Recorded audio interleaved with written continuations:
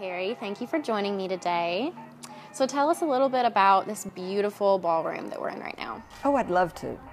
The building's called the Taborian Hall. In probably the late 80s, I would drive down the freeway and I would see it on my way to work, and I would think, oh, what a beautiful old building. If Arkansas Flag and Banner ever gets big enough, I'm going to put it in a building just like that. Well, right after the Desert Storm War, flags were selling like crazy, and that was like 1990, I think, was the Desert Storm War. And I got enough money to buy this building, so I crept down here, and it was, you know, abandoned, and there was a hole in the roof, and the windows were out. I just fell in love with the Dreamland Ballroom. You could see the stage, you could imagine what it was, and I often tell people it was almost like a spiritual experience when I saw it. And so that became my quest. And it went from renovating it for $100,000. All I wanted to do was put a roof on it, move into the first floor, and I'd have been happy. And I thought it would cost $100,000, and I found a bank that would loan me the money.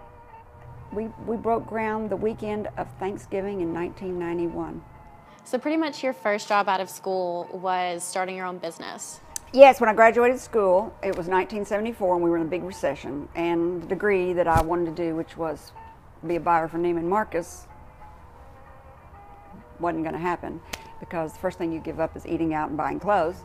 So I went to Snelling & Snelling and looked for a job. And because, you know, one thing that's different between me today and my children of today is my children can be selective about the job they want. I can't be selective about the job I wanted when I was getting out of school. I needed money, I needed to make rent.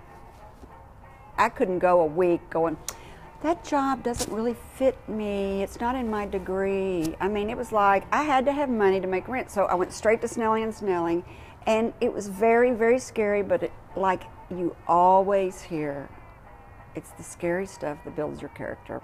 And I learned to sell door to door.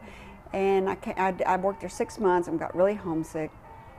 And I moved home really homesick, and I was talking to my mother, and she said, why don't you come home and sell flags here? And I said, how do I do that? And she said, you just start one day at a time. We'll take each thing as we get to it, but I know you have to have a city permit. So go get a city permit and we'll start. And so I did. I went and got a city permit. I called the Secretary of State's office. I said, where are you buying your flags? And they said, California.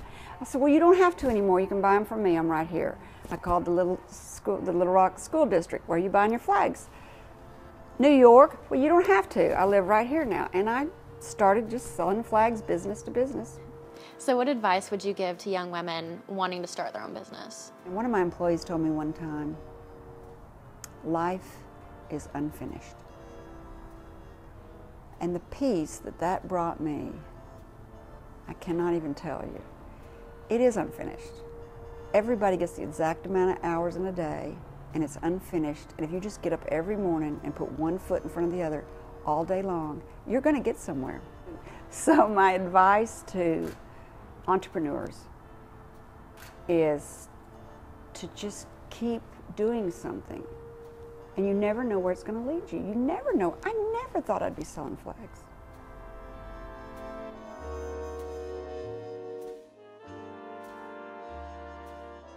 For the full in-depth interview with Kerry and more videos, check out earnspendlive.com.